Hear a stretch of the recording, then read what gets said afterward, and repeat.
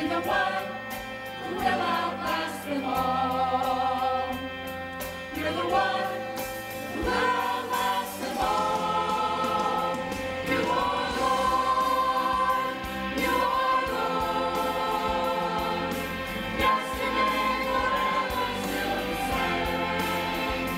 You are Lord, you are Lord. Together in one voice we will proclaim that you are Lord.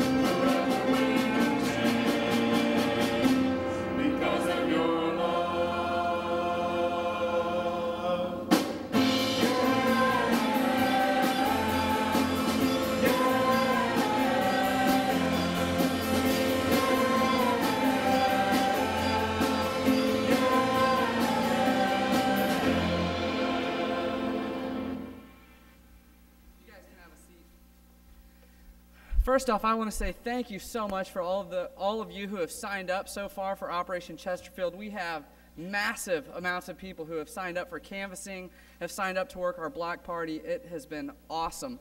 If you haven't signed up yet, there is still time to do so. You can find a sign-up sheet in the back or in your Sunday school classes, and the more the merrier. We need as much help as we can get if we're going to serve this community. So please keep that in mind and please sign up.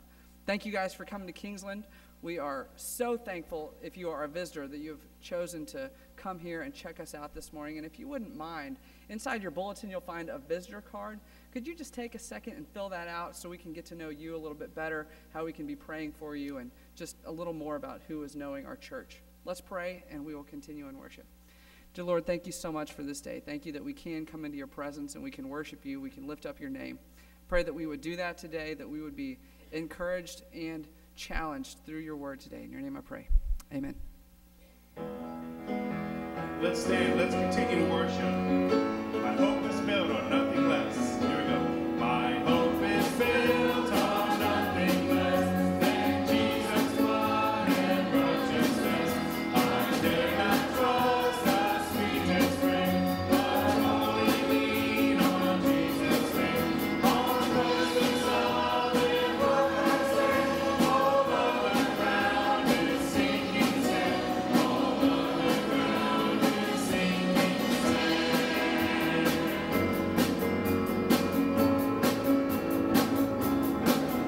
His hope is love and His blood. Support me in the whelming flood.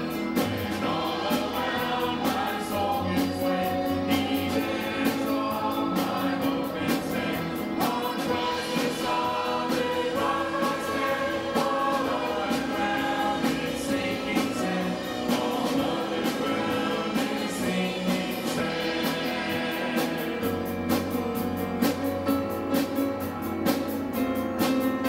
When He shall come and trumpet sound, all day I live in Him be found. Blessed is righteousness above, all blessings stand before the throne.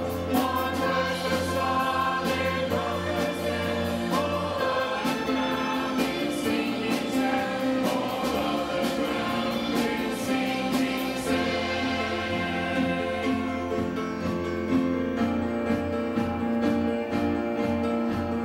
Great is your faithfulness. Great is your faithfulness. You never change and you never fail, oh God. True are your promises. True are your promises. You never change. You never fail, oh God. So we raise a holy hand to praise the Holy One who was and is to come. Yeah, we raise a holy hand to praise the Holy One who was and is to come. Why is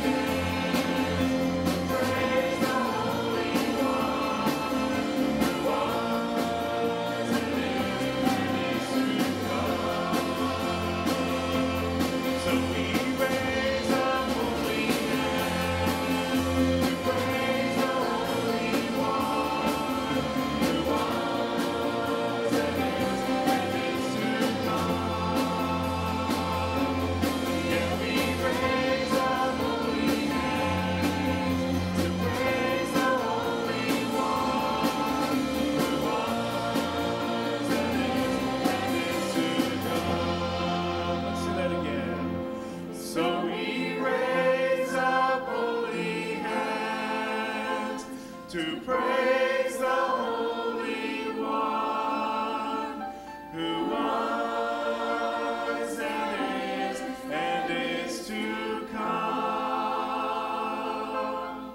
Yeah, we raise up holy hands to praise the Holy One, who was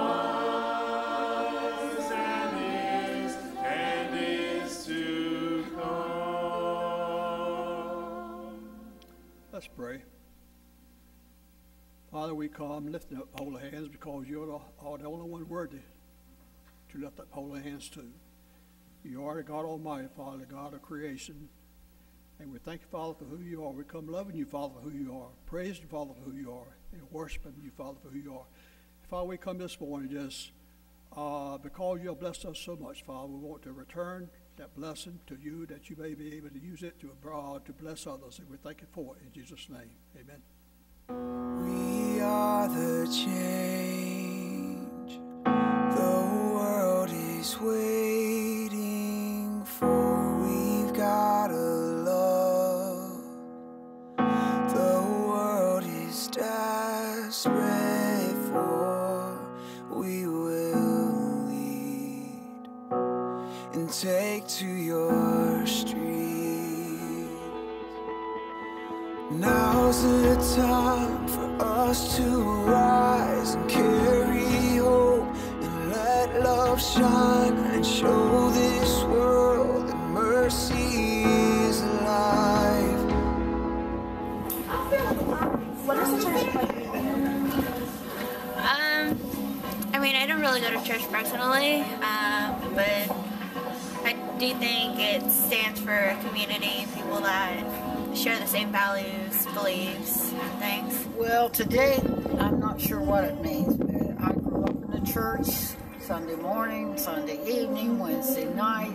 Today, the churches are a little too political and too social. I really don't go to church that much anymore, but I'm still a strong believer. So. A church is like a family, a place you go, of course, to worship God, but I think it's a family, and it helps you through your journey with Christ. I mean, it's like a community. I go to church myself. I'm Catholic. You know, I'm in a youth group too. I think it means a lot because I like going. Not that I don't believe in God, but I wouldn't say I'm not religious, but I'm not really a church-going person. So I really couldn't tell. The church? It's like a group of people that get together to worship God. Church, first, is not the building. Church is actually within us. So church to me is a place, not only the building, but within us, but we can go and receive healing, receive deliverance through Christ.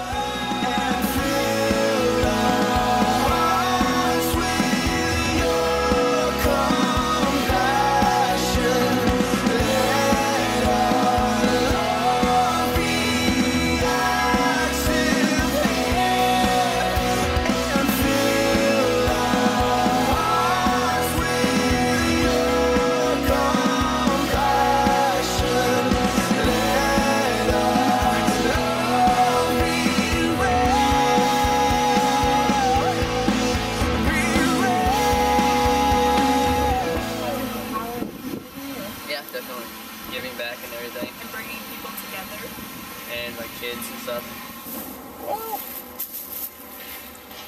yeah, but not as much as it used to have. I find that people are less religious nowadays, and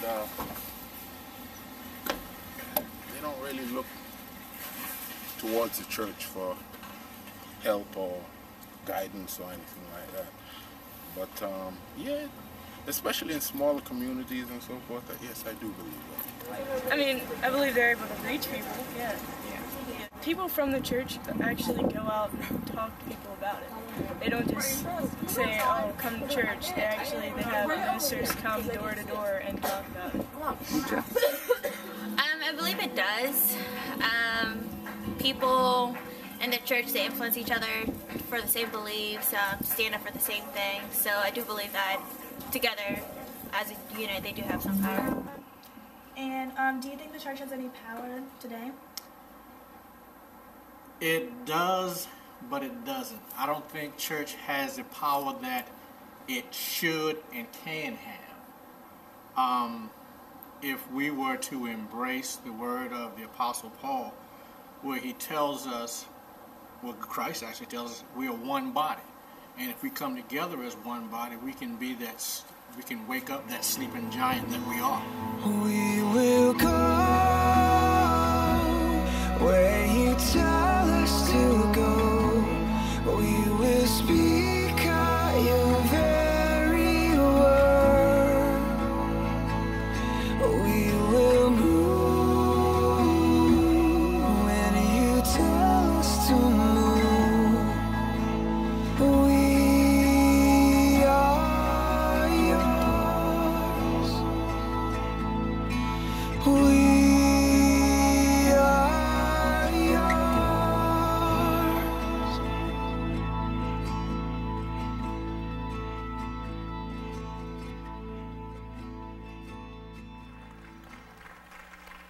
That video is a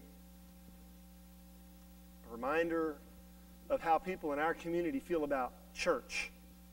Our youth went to evangelism conference here recently. That's a lot of the scenes from evangelism conference, where they were inspired, first of all, to give their hearts to Jesus, but then to take that message back home. And that's where a lot of that video came from. And from people, that's your community, that's people in our community, how they feel about church. Really, a question you need to ask yourself is, why in the world are you here today? Why did you get up and come to church when you could have been home watching golf or over eating a hamburger somewhere, a chicken burger or something, sausage nugget, I don't know.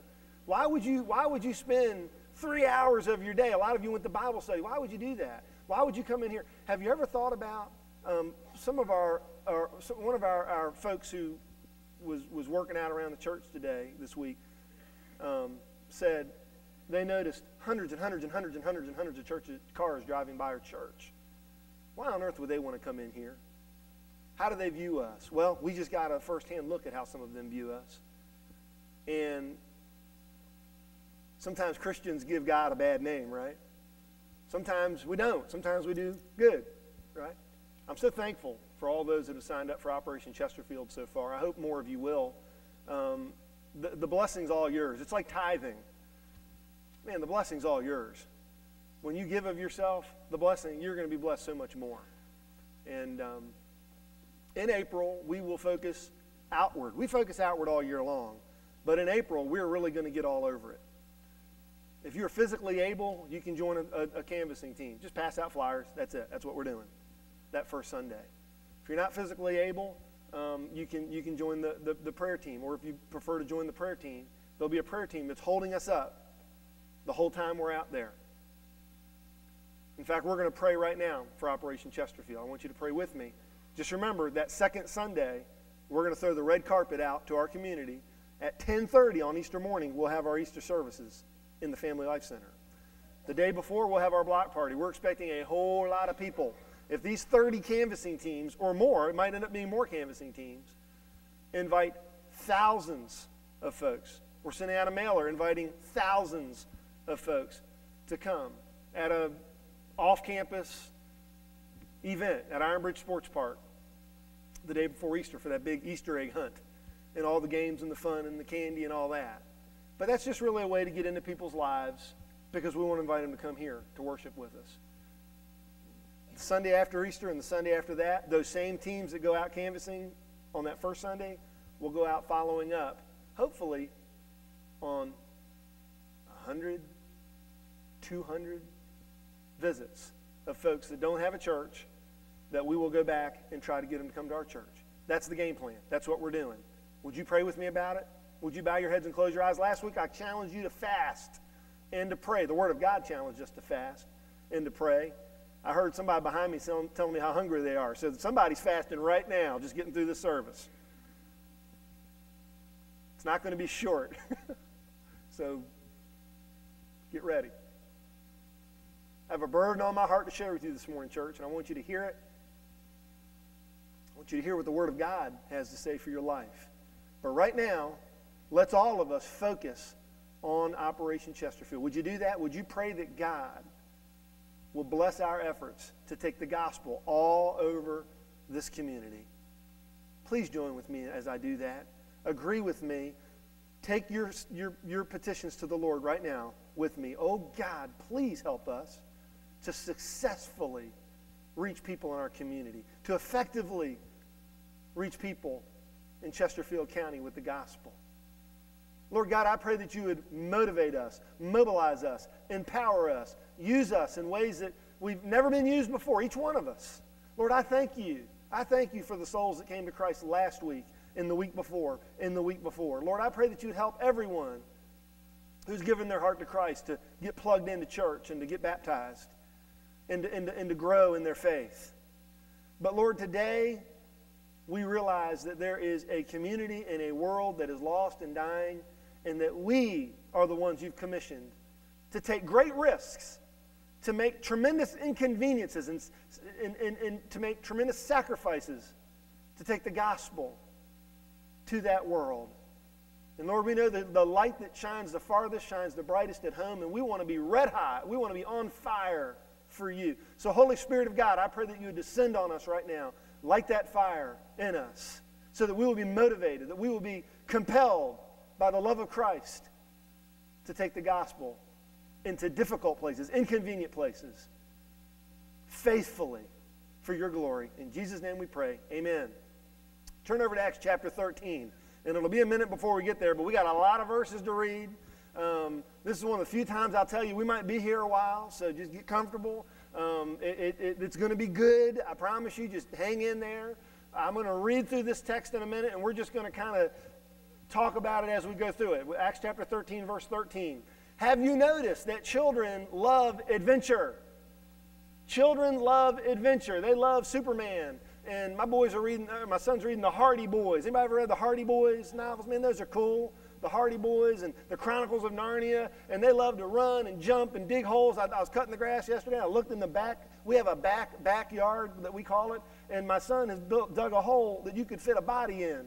And I'm like, whoa, man, who asked permission for that? We need to do something about that. And they are adventurous, right? We need to fan the flame of adventure in our kids. In fact, we need it to, remember Jesus said it's, the faith of a child? How about doesn't that extend into the adventurousness, the spirit of a childlike faith that says, man, I'm just going to go for it. Well, I love coaching children. The younger, the better. Because they will do whatever you say. Man, you could say, walk like a crab across the court and back. And they're going to walk like a crab across the court and they're going to come back. We need to fan that flame, don't we? We need more of that. And in Acts chapter 13, Paul is on an adventure. Luke is writing about it. Barnabas is with him. John is about to fly the coop. He's about to quit. But they're on a road trip, okay, from Cyprus over to modern-day Turkey. I hope today that maybe we'll just start getting that fan flamed a little bit, that some of us have got a few miles on our tires. We'll realize, man, we don't need to pace ourselves. Quit pacing yourself. Just go for it. That's my problem with basketball. I've been pacing myself too long.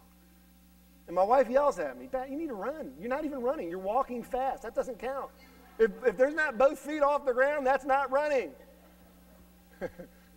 I took my son to my little boy David to out to eat at a buffet the other day, and Elizabeth was out of town. John was somewhere else, and it was just me and David.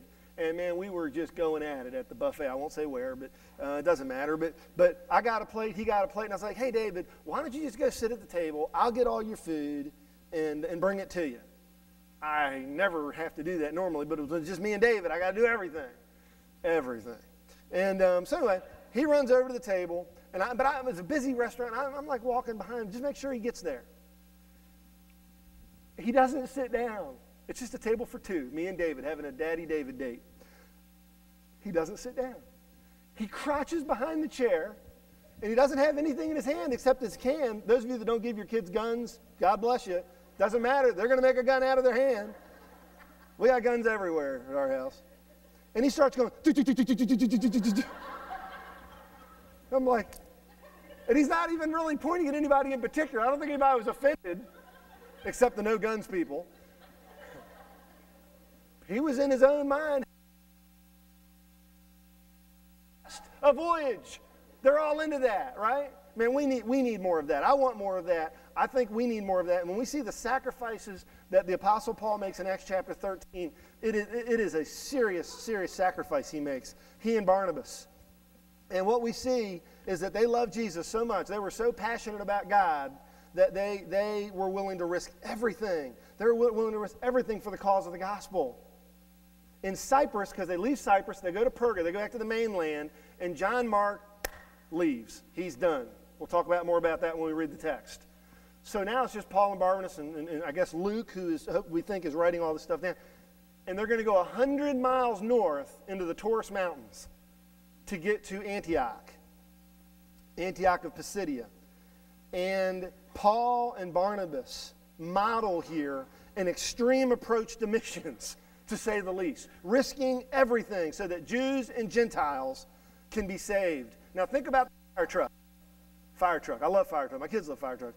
Or the ambulance when it goes by. What do you think? Man, they're going to rescue somebody. They're going to save somebody's life. They are heroes. I'm going to Africa in April with a firefighter, a retired firefighter named Pete Hikes. I love Pastor Pete because I know if anything happens to me, he can at least resuscitate me and give me the best medical care possible out there in the middle of Africa. But one thing I love about him and admire about him is a firefighter. That means they put on those fireproof suits and they bust into the house and it's on fire and stuff's falling out and they risk their lives. They take tremendous, tremendous risks. They make tremendous sacrifices. Their family makes tremendous sacrifices for them to get to save lives. How much more, how much less dedicated should we be to them? We should be more dedicated to them. Those who follow Jesus should be as dedicated to reaching lost people as he was.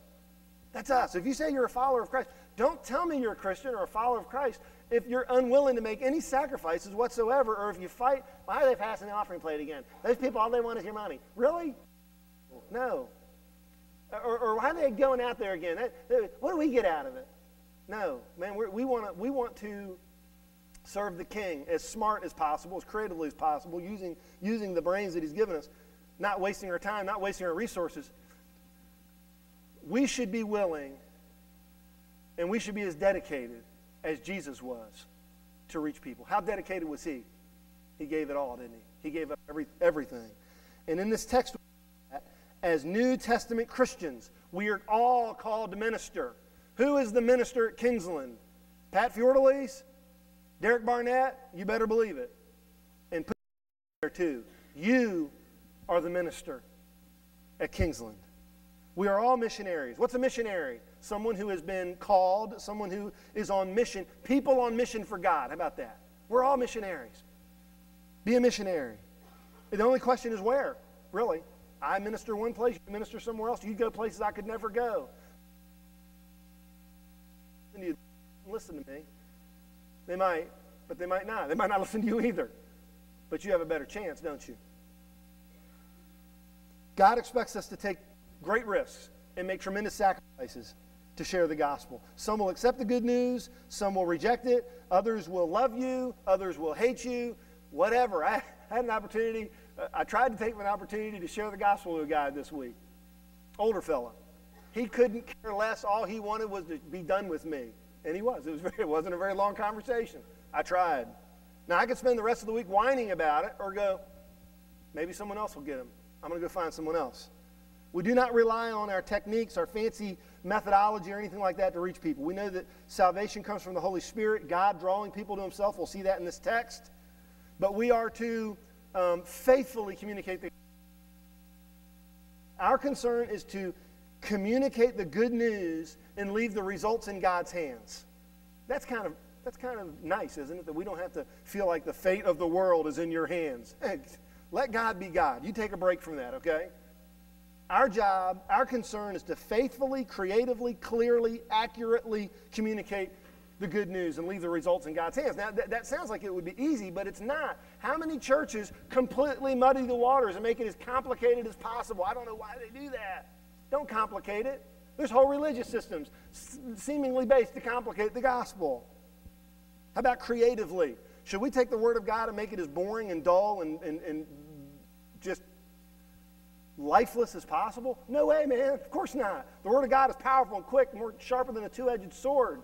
When you come to church, man, you should worship the Lord and you should be inspired and excited and shout to God with the voice of triumph. How about clearly? How about accurately? Our concern is to faithfully, creatively, clearly, accurately communicate the Word of God and leave the result in God's hands. There are millions of people today who are waiting to hear the gospel. The vast majority of them don't even know it.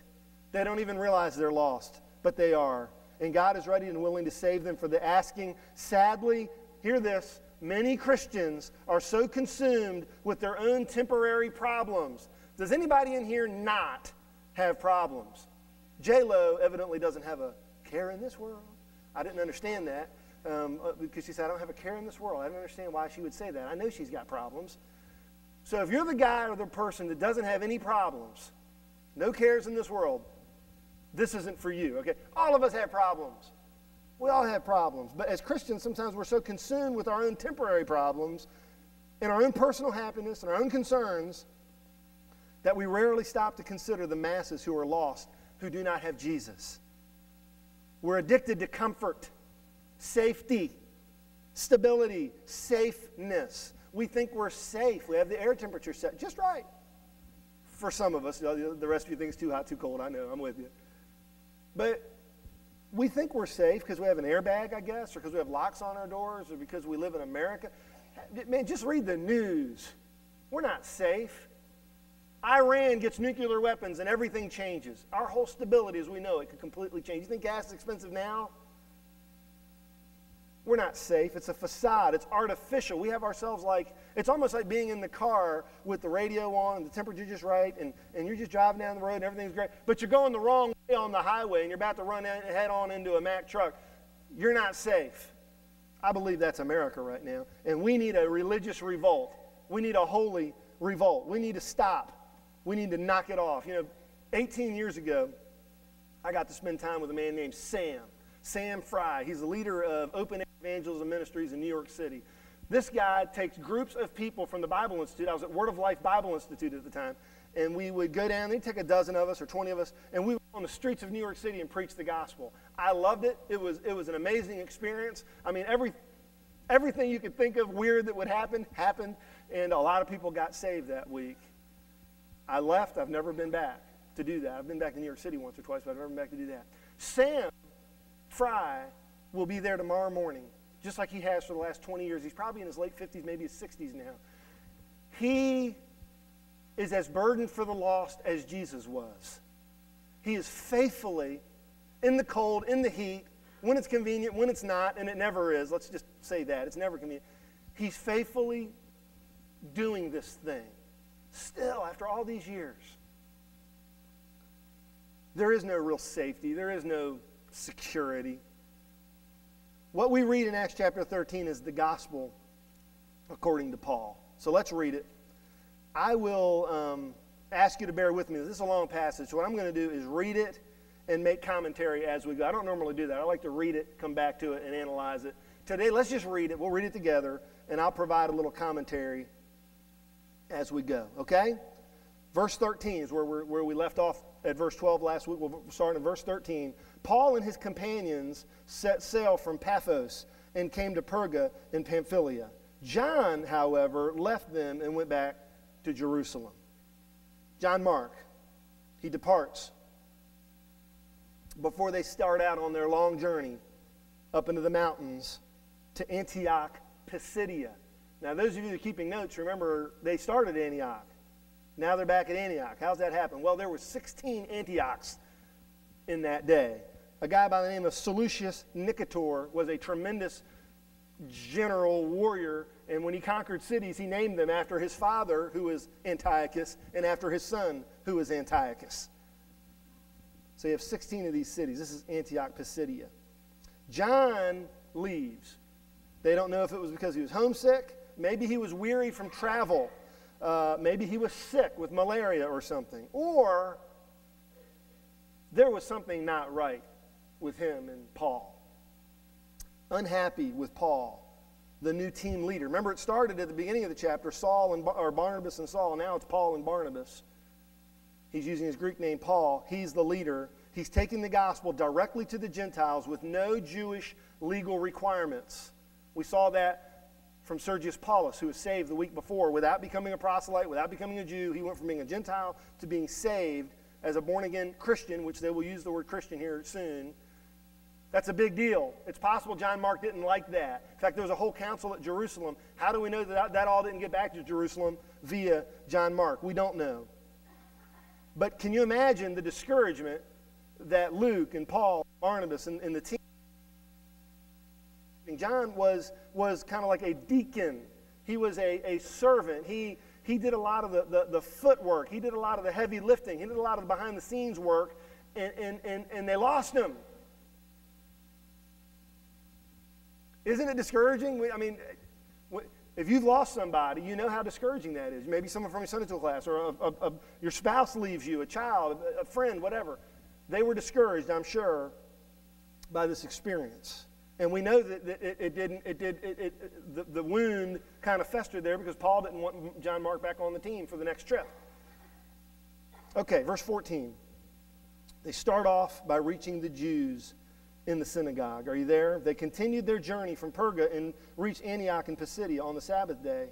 They went into the synagogue and sat down. After reading the law and the prophets, the leaders of the synagogue sent word to them, saying, "Brothers, if you have any message of encouragement for the people, you can speak." Then standing up, Paul motioned with his hand and spoke. And he said, "Men of Israel, and you here fear God, listen." I like that. Listen. It reminds me of Charles Stanley. Have you ever noticed Charles Stanley? Listen, listen, listen. Maybe you learned that from the Apostle Paul. Listen, I'm about to say something very important. Maybe, Paul was a Pharisee. Do you remember back to him being a Pharisee? Maybe he wore his Pharisaical robes. For some reason, they invite him to speak. This is one of 3 sermons that Paul gives in the book of Acts. He provides a survey of Israel's history. Now, can you remember anybody else who provided a survey of Israel's history? Stephen, a more in-depth survey of Israel's history. Before Paul, then Saul, had him killed. So, man, the shoe's on the other foot now. Look at verse 17. This is a quick survey of the history of Israel. The God of this people, Israel, chose our forefathers, exalted the people during their stay in the land of Egypt, and led them out with a mighty arm. And for about 40 years he put up with them in the desert. Then, after destroying the nations in the land of Canaan, he gave their land to them as an inheritance. This all took up about 450 years. After this he gave them judges until Samuel the prophet. Then they asked for a king, so God gave them Saul, the son of Kish, a man of the tribe of Benjamin, for 40 years. After removing him, he raised up David as their king, of whom he testified, "I have found David, the son of Jesse, a man after my heart, who would carry out all my will."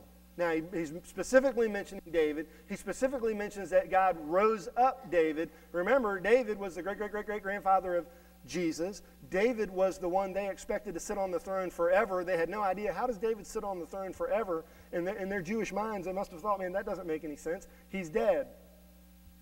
And Solomon and Rehoboam in the kingly line, there wasn't even one of David's ancestors. The kingdom was split. Well, he's about to explain to them, he's about to give them some real.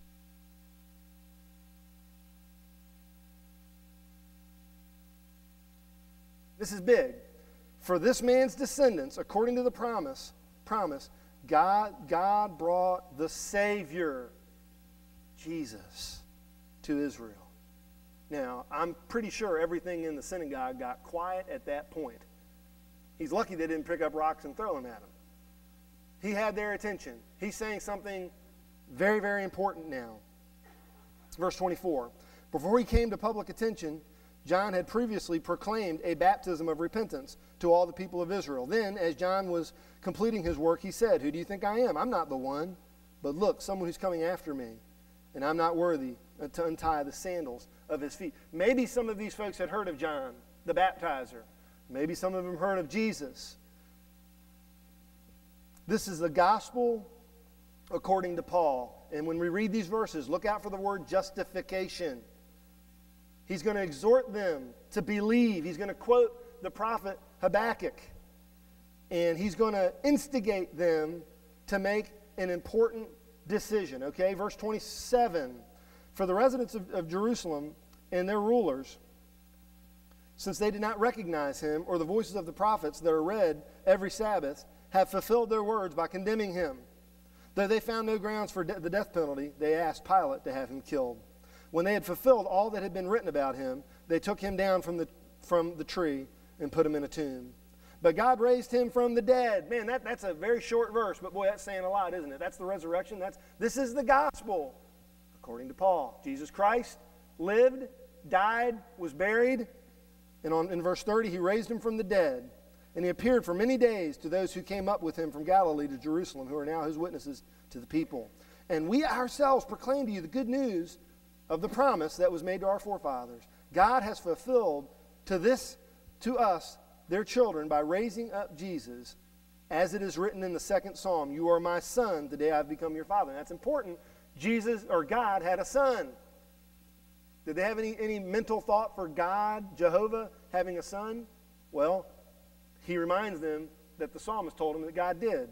In verse 34, since he raised him from the dead, never to return to decay, he has spoken in this way, I will grant you the faithful covenant blessings made to David. Therefore, he also says in another passage, you will not allow your Holy One to see decay. Again, David, the king, the one they look back to, is in the ground and gone. Those promises, he's explained to them, they're going to be fulfilled. They were fulfilled through Jesus. For David, after serving his generation in God's plan, fell asleep, was buried with his fathers, and decayed. But the one whom God raised up did not decay. Therefore, let it be known to you, brothers, that through this man forgiveness of sins is being proclaimed to you. And everyone who believes in him is justified. Justified. That means to be declared righteous.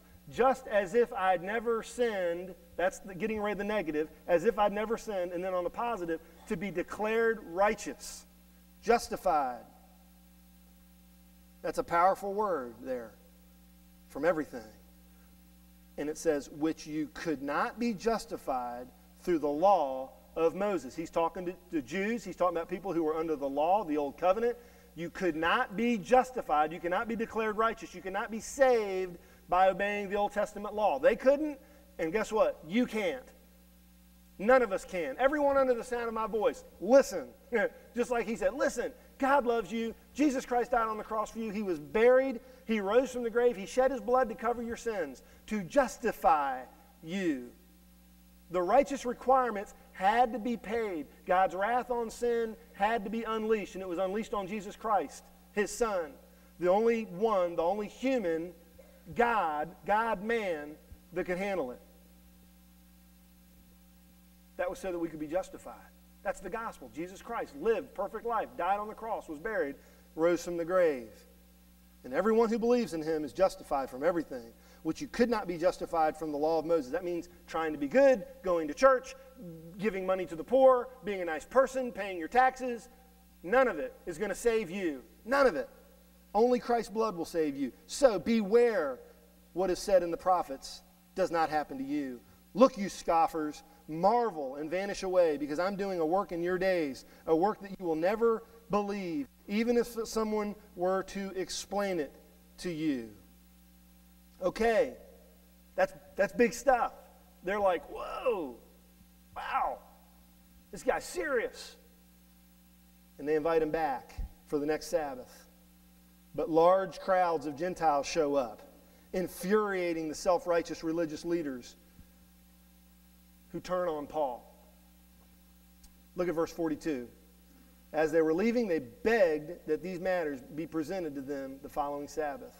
After the synagogue had been dismissed, many of the Jews and devout proselytes followed Paul and Barnabas, who were speaking with them and persuading them to continue the grace of God. The following Sabbath, almost the whole town assembled to hear the message of the Lord. But when the Jews saw the crowds, they were filled with jealousy and began to oppose what Paul was saying by insulting him. They invited him back, and when he came back, lots of Jews, lots of proselytes, that's non-Jews who became Jews to follow Jehovah God, and lots of God-fearing Gentiles who were not yet proselytes but were considering that, and lots of just dirty, cruddy, low-life, trashy Gentiles showed up. And the religious leaders could not tolerate it. They absolutely couldn't accept that those people would come to their sanctuary. How dare they? They're dirty. They're unclean. We want nothing to do with them. Now, here's the application. Don't be a Pharisee. Don't be a Pharisee. Don't be someone who is religious but spiritually dead. I mean, these people were as lost as geese, and they're judging the Gentiles for showing up in mass. They didn't. Do you realize there's people that would rather a large crowd not come to church? There are churches that are small, and they think, well, we're small because we love each other and we are holy and everybody else is not. And you know what? There's some really good small churches and there's some really good big churches, okay? There's some really bad small churches, some really bad big churches. But here's the point. If someone bothered to show up, they would not feel welcome because they're not in the crowd. One of them. They'd be looked at funny. They wouldn't be accepted. They wouldn't be warmly greeted. May that never be said of Kingsland Baptist Church. Don't be a Pharisee. Don't be one who is religious but spiritually dead. And every time we try to change anything, the guilt is on the change. The assumption is that's bad. It could be a good change, but it's bad because it's change. Doesn't make every change good. Some changes are bad, and those should be rejected. But when you're suspicious of everything, and when you're critical of everything, and you're known for being that, a critical person, man, that's a bad way to be. You're on your way to being a Pharisee. Don't be that. And in verse 46 and verse 47, we see that Paul always started with the Jews. And as we read through the New Testament, we see that.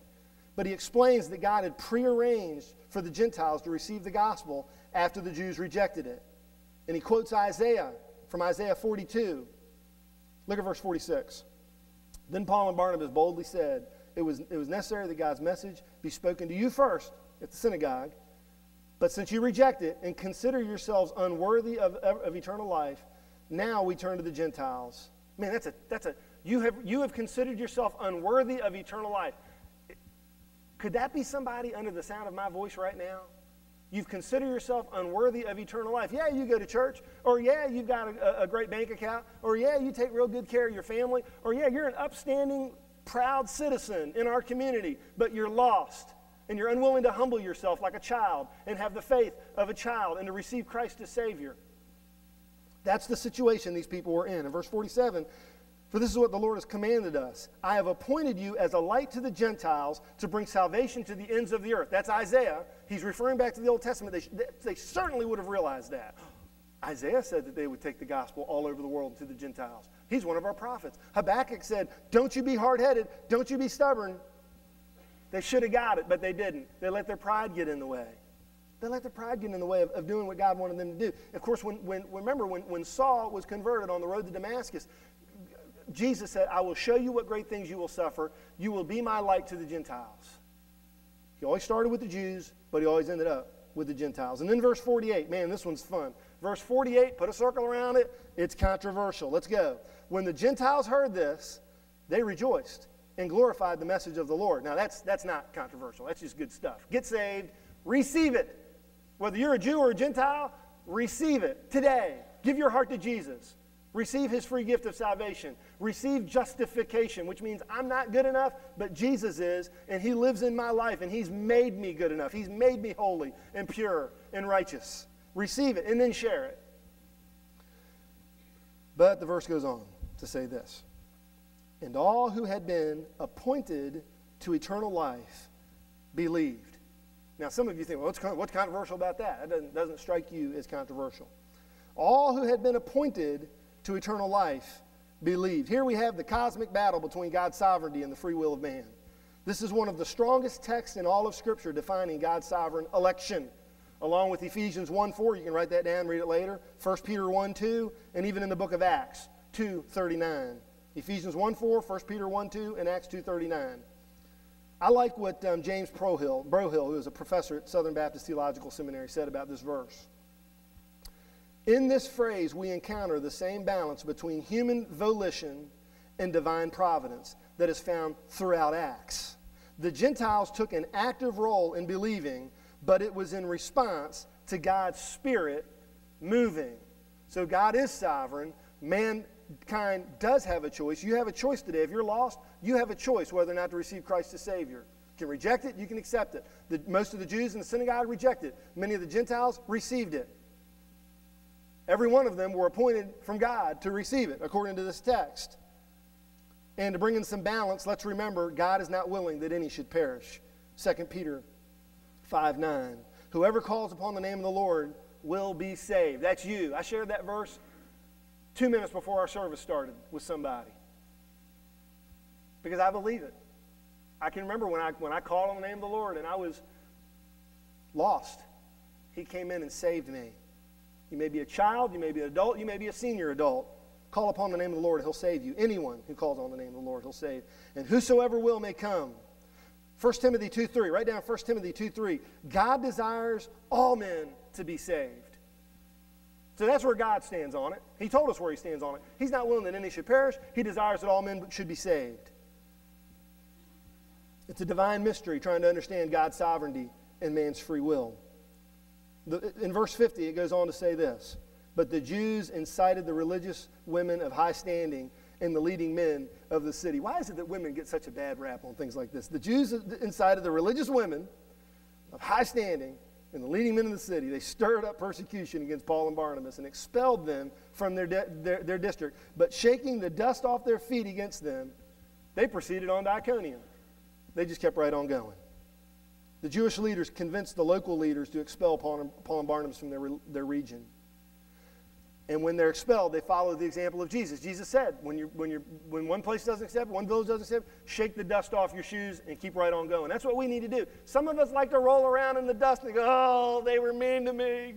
Did you hear what he said to me? He called me a fanatic. Don't roll around in the dust and get all depressed. Just move on.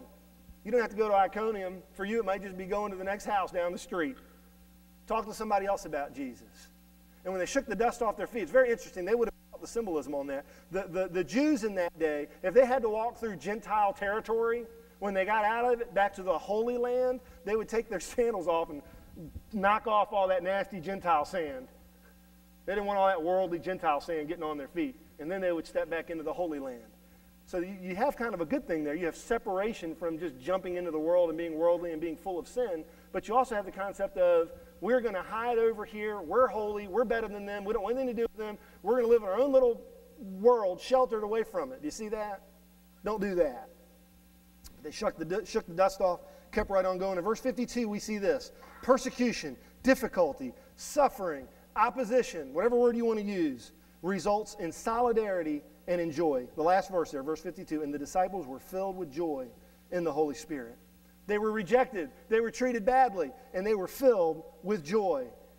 I want to make 2 points of application from this text, and then we're going to give you an invitation. If you need to get saved, give your heart to Jesus. If you need to get moving, if you need to get more serious about your faith, today's the day to do it. I've spent a lot of time praying for this. I was mowing my grass yesterday, praying for this moment right now. And I'm going to ask everybody that's been in and out and in and out and in and out to sit down and stay still for just a minute, unless you have an emergency. Then everybody's going to be looking at you and go, oh, man, he's got an emergency. But that's okay. We won't think bad of you. We all have emergencies sometimes. But please sit still and listen. I'm just asking for a few more minutes of your time. Here is the action items I want to give you and then challenge you and exhort you today to walk out of here with. Are you ready? Here's number 1. Here's what I see from this text. If you wrap it all up into one statement, here it is.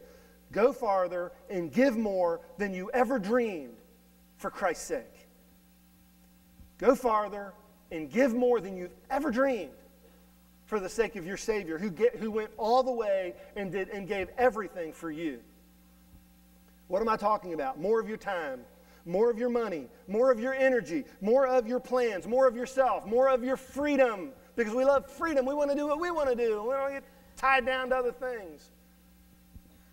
I was impressed on Friday morning to find out that George Clooney, Hollywood actor, heartthrob, even though he's getting old and crusty, he still acts like he's a heartthrob, and his father were arrested for refusing to remove themselves from the steps of the Sudanese embassy in Washington, D.C.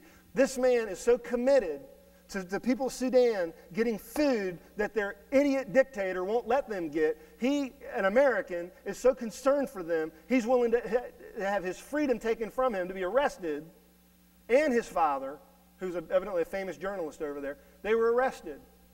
They gave up their freedom so that people would get food that desperately needed it. How much are you willing to sacrifice? How far are you willing to go? How much more are you willing to give? Heard about a missionary this week whose child was going through, they were going through a village, and their child was approached by another beggar child who wanted money or whatever and started pulling. They'll pull on you to take whatever you have, and you have to kind of say no. And the beggar child took his hand, he slapped the child in the face. I don't think he hit him hard, but he slapped him in his face, kind of an insult to the missionary baby boy. And the mom and dad were frozen. They didn't know what to do. You got to be very careful how you respond to something like that over there. Are you willing to go places where your family is at risk? Go to Voice of the Martyrs. When you get home, go to Voice of the Martyrs and read about Yusuf Nadarkhani, 34-year-old pastor who's in jail. We talked about him a couple weeks ago. He's been given the death penalty for pulling his kids out of school and saying they shouldn't be forced to be Muslims. Nguyen Van Lai in Vietnam. He's a prisoner. Ben Hamin Irani in the Islamic Republic of Iran. He's a prisoner. Mehdi Petros Ferotan is a prisoner. These are real people who are stuck in jail this morning because they stood up for Jesus. Yusuf Nadarkhani, I just mentioned him. Tohar Hadarov in Uzbekistan. Imran Ghaffar in Pakistan. Jean Hamai in China, and two others in China. I'm not even going to try to pronounce their names. They're in jail this morning, folks. That's how seriously they take their commitment to Christ. That's how far they were willing to go. And I can see going that far, but I think about my children. I don't want my children to get slapped in the face. I don't want my children to be in danger. I want to hold on to them and keep them safe in good old safe America, where everything's safe and comfortable and stable and secure. No, it's not. It's a facade. We're lying to ourselves if we think that. Go farther and give more than you've ever dreamed for Christ's sake. And I thought about that mowing the grass yesterday, and I thought, oh, what if God asked me to do that? I don't want to do that. What if God took away that? I don't want to give up that. What if God takes my sermon and comes back and says, do this? And Elizabeth would say, I told you should do that a long time ago, but I don't want to do that. Let's be specific. I'm asking you to take a step out of your comfort zone. Practically speaking, that might just be smiling at a stranger. That's pretty simple, right? I mean, that doesn't seem, for some of you, you're like, anybody can do that. No, some people are shy and more insecure and more introverted, and it's hard for them to actually do that. That might be stepping out of your comfort zone. Giving more money than you've ever given before. Thank you to every one of you who gave tithes today in offerings in our church. Maybe God wants more. How about Annie Armstrong, our North American missions focus, which is just a few weeks away? Are you going to be put out when the mission committee comes up and says, we need more, we need more? We're always asking for more. We just quit asking for money a couple weeks ago. Yeah, we know. And we're just going to keep on doing that until Jesus comes. Take a step out of your comfort zone and invite a friend to the Easter block party. Offer to help your neighbor. Get to know your neighbor. Adopt. That's one of the ones I didn't want to include. Don't we have enough children? Well, there's lots and lots of children all over our world. There's 1,000 foster kids in the city of Richmond that need to be adopted right now. Adopt. And give a living embodiment of what Jesus Christ, God the Father, did for us. He adopted us into the family. None of you were born into the family. You were born into sin.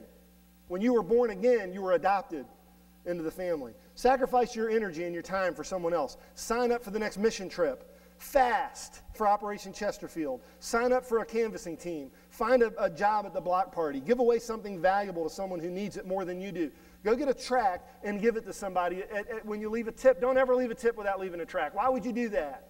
It's an opportunity just to tell somebody God loves you and come to Kingsland. Ask God what he wants you to do. I'm quite certain I missed some things that somebody needs to do, and God wanted it that way. You fill in the blank. Where is God telling you to go further and to give more than you've ever dreamed for his sake? We have 12 ministries in our church. I counted them up. We have about 15 or 16 ministries that we get very little back from. We have a dozen or 10 or 11 of them, and we get nothing. It is all give, give, give. It's completely give. When we take those buses out, it's about 95% give. Maybe once in a while we'll pick up a Kingsland member or two, but for the vast majority of the time, when we're giving away food and clothes and shelter, it's for people that will never come to church here. We do it because we love Jesus. We do it because they need it, and we want to introduce them to Jesus. And they might end up in another church. That's okay. It's not all about our little kingdom, is it? It's about his kingdom. Go further and give more than you've ever dreamed for the sake of Christ. I saw a man digging through a garbage can the other day, going through the city, and I was with my whole family. There was cars going back and forth. We had done something to help him, but we really couldn't because we were in a hurry to be someplace, and it broke my heart. And then we kept going, and there was another man right over there digging through another garbage can.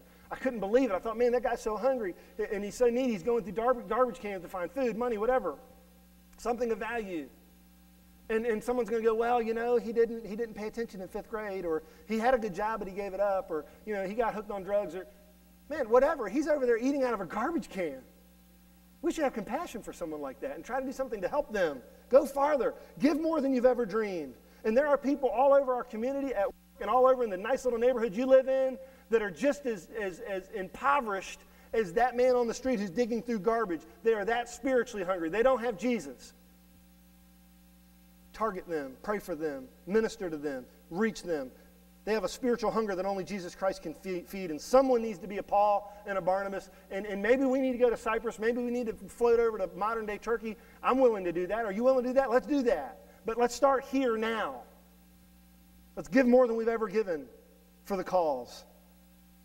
Remember that whenever you give to Christ, you're going to get back more. That's financial, that's time, that's everything you can think of. When you give to Christ, he's going to give you back more. So I'm not telling you to do anything that's going to leave you high and dry and broken, busted. And how many things have we tried? How many things have we done in our lives that thought, man, if I went to that experience, I'd be happy. If I just had that car, I'd be happy. You've got the car, you've had the experience, you live in the home, and down deep, you're really not that fulfilled. Listen, anytime we give to Christ, anytime we do things God's way and do it for his kingdom, it is always fulfilling. It's really the only thing that's fulfilling. So the question is this: how far are you willing to go for Jesus? Are you willing to be rejected for Jesus? Are you willing to stop something, start something, give up something? I don't know. The Holy Spirit will tell you what it is.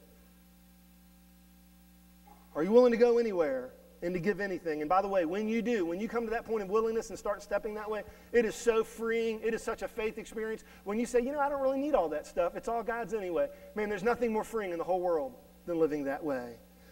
In closing, I just want to say this. Never give up. Never give up. Never, ever, ever, ever, ever give up. Never quit. Don't be a quitter. If I've said that to my sons and daughter thousands, don't quit. Sometimes we resign. Sometimes we move on. Sometimes we try something new. Sometimes we move forward. That's fine. But don't be a quitter. Don't ever quit. Don't ever, ever, ever give up. I would hate to be the guy in the Bible that was known for being the quitter. Poor John. Poor John. Think of Rocky Balboa. Did he ever quit? No. He got punched in the face 1,000 times by Mr. T, and he just took it. And I love Mickey in the corner going, he's going to kill you to death, Rock. He's going to kill you to death. And he said, that's okay. Hit me more. It'll tire him out. After he gets done beating in my face, he'll be tired, and then I can knock him right out. That's a mythical character, right? How about Rudy? Rudy was real. I don't really know all the ins and outs of the story. I think the movie was highly embellished. But the point is, the man played for Notre Dame. He was that tall, and he did it. Go watch the movie or read it in a book or something. It's probably yeah, read the book. How about Secretariat? That's not even a human. If my mom were here, she would definitely want some time for Secretariat. She's a horse person. They sacrificed, they mortgaged everything on Secretariat. They didn't know what was going to happen with Secretariat. Triple Crown winner. God will do that for you. Don't give up. Don't ever give up. Don't give up on yourself. Don't give up on your marriage. Don't ever give up on your marriage, no matter what. Do not give up. Just don't give up. Don't give up on your call, the dream that God's put in your heart. Don't give up. Just don't give up. Don't give up on your church. Don't give up on God's plan for your life. Don't ever give up on Jesus. Ralph Waldo Emerson said, our greatest glory is not in never failing, but in rising up every time we fail. And thank God, even John, although he quit here, he thought better of it later, and he rejoined Barnabas in ministry. And even Paul saw, he won Paul's respect back because, yeah, he quit, but he got back in the game, and that may be you. Maybe some circumstances caused you to quit in the past. Today, you need to reconsider. Dedicate yourself to going farther than you've ever gone, to give more than you've ever given, and to never, ever give up. And if you're tempted to quit, don't. Just don't. I want to go farther than I've ever gone before, and I want to give more than I've ever given. And I just wonder, what is it that God needs to remove from my life? What is it that God is wanting to remove from your life? What is God trying to add into your life? But because we're trying to be safe and secure and watching out and being smart and pacing ourselves, we're missing out on God's best. I want you to hear this little poem as we close in prayer. You can bow your heads and close your eyes. I want you to hear this in the stillness of the moment. And the band's going to come up and we're going to give an invitation. Don't quit. When things go wrong, as they sometimes will, when the road you're trudging seems all uphill, when the funds are low and the debts are high and you want to smile, but you have to sigh.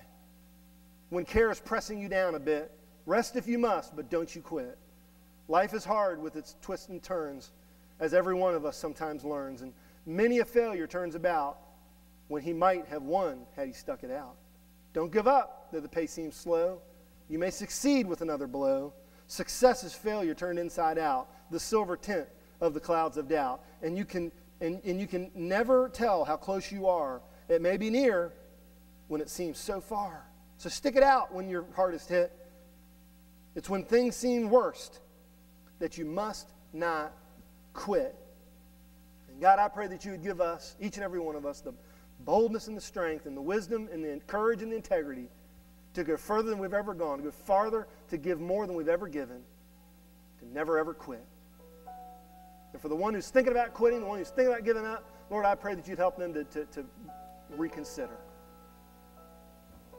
With our heads bowed and our eyes closed, and I mean that today. I really want you to keep your head bowed and your eyes closed, and even the ones on stage. I want you to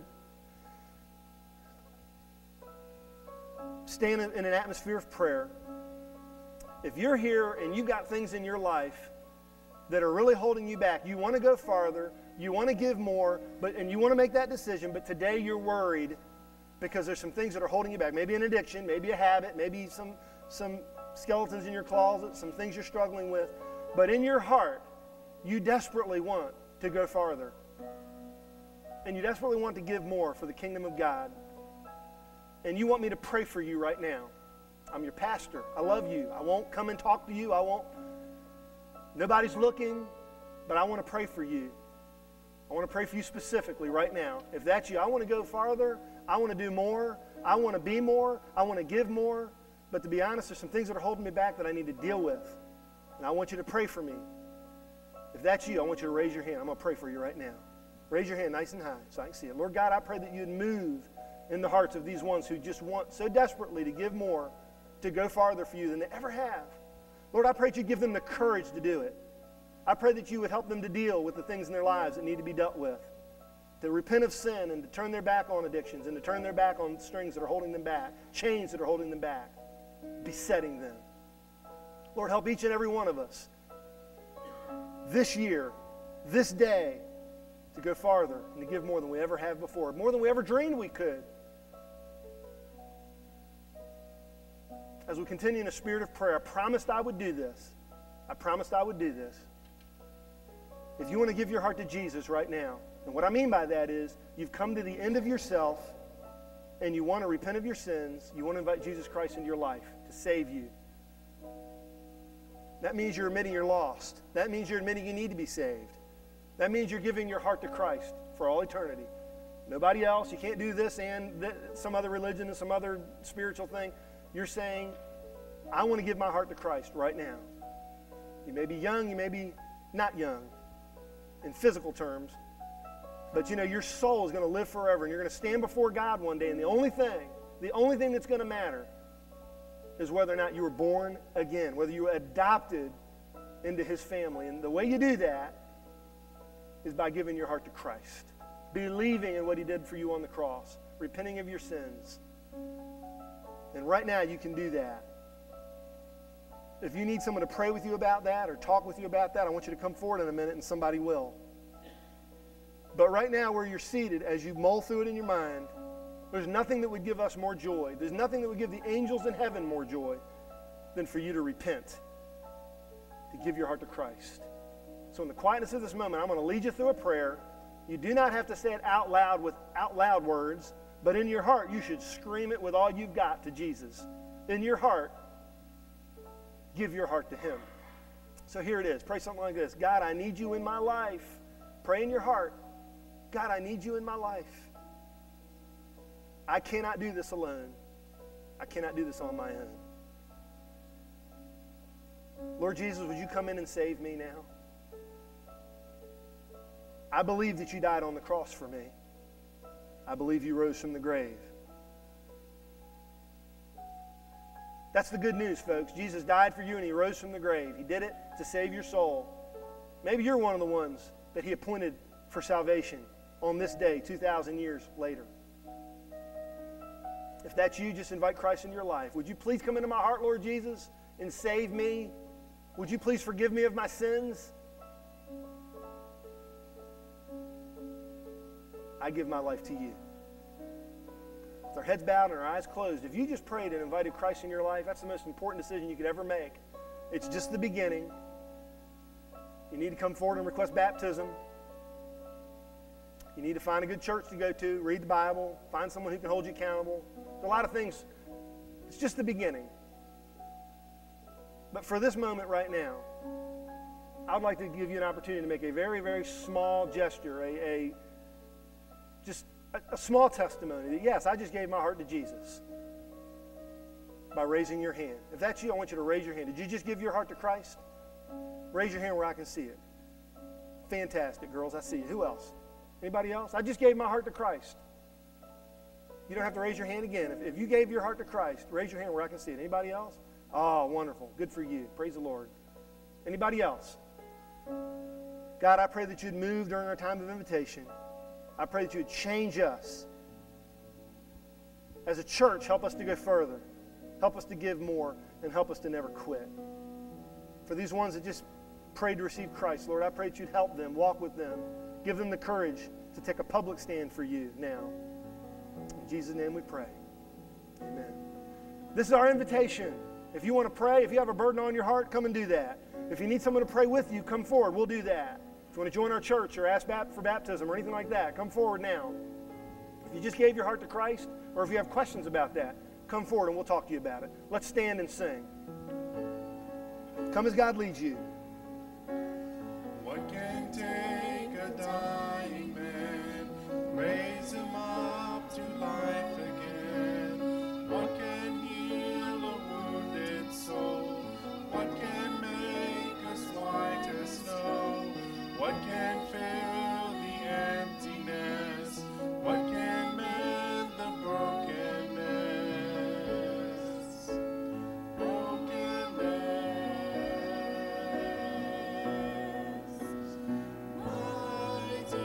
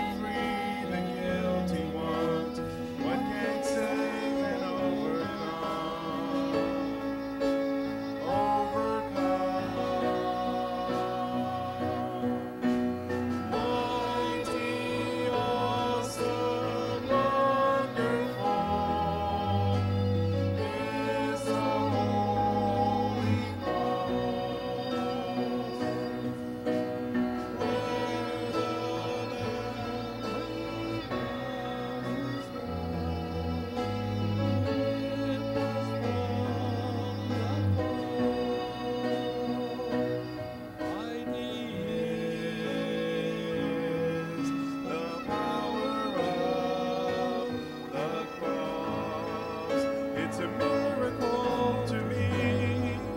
It's a miracle to me. And it's still a mystery. Oh, it's still a mystery. It's a miracle to me. The power of God to those who believe. Mighty, awesome, wonderful is the Holy Cross, where the Lamb laid down his life to lift us from the fall. Mighty, awesome, wonderful is the Holy Cross,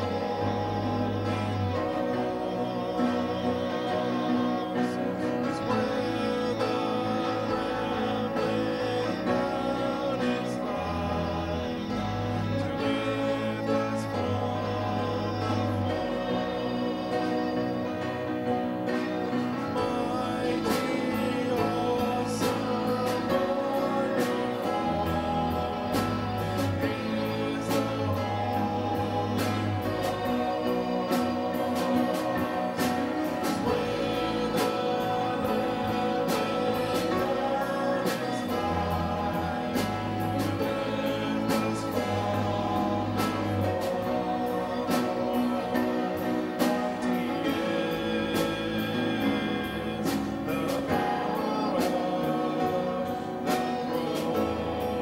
It's a miracle to me. It's a miracle to me. And it's still a mystery. And it's still a mystery. It's a miracle to me. The power of God to those who believe. Mighty, awesome, wonderful is the Holy Cross, where the Lamb laid down his life to lift us from the fall. Mighty is the power of, mighty is the power of, mighty is the power of the cross. Please be seated. Wonderful song. It's the cross. That's what it's all about. And thank God for what he did on the cross for us to save our souls. And today, Tiffany and Cassie have come forward. They've experienced the power of the cross in their lives. They've given their hearts to Christ. They've been born again. So we're all happy for them.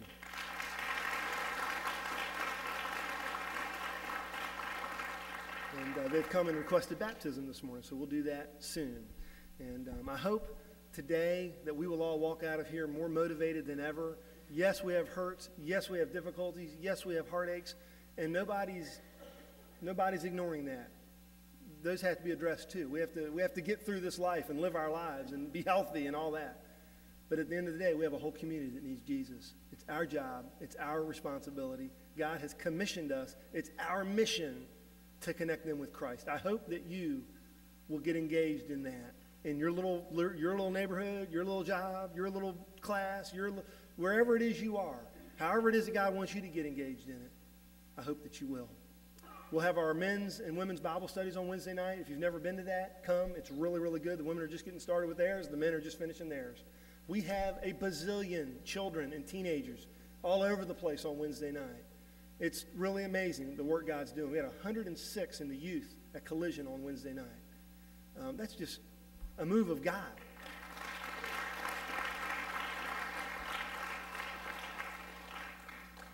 There's a lot of opportunities there as far as crowd control and bus monitoring and all that. We could use your help, okay? So please do that and sign up for Operation Chesterfield. Get involved, and let's pray for God to do something mighty through the power of his cross, not through our cute little clever gimmicks and all this other stuff. We are going to trust in the power of the Holy Spirit to bring revival to our country, which desperately needs it, to our community, to our church. I hope that you are committed to that. The women have their trip this weekend. I don't think it's too late to get involved in that. The men, we have a trip next weekend with the Iron Sharpens Iron. It's definitely not too late to get signed up and registered for that. I hope you will. God in heaven, take us home safely. Help us to take what we've learned, to put it to action. Lord, help us to be more like Paul and Barnabas and less like John Mark. Lord, help us to stand boldly for you, to be courageous and to never quit. Lord, I pray that you would heal the hurts. I pray that you would heal the broken bodies and heal the relationships and mend those relationships that are struggling. Lord, I pray that you would take the one who's just downright depressed and going through difficulties that are just so overwhelming to them right now. Lord, I pray that they would understand that your cross is mighty even for them. And you have the solutions, much more than a pill, much more than some doctor or some expert. Lord, they need you first and foremost. We need you first and foremost. We love you. We thank you for Tiffany and Cassie today coming forward and requesting baptism. We thank you for the work that you're doing in their lives and in so many other lives here. We praise you for that. That's what it's all about. We're so thankful that you are alive and moving in our church. Bless us as we leave. Use us as we go. In Jesus' name we pray. Amen. God bless you.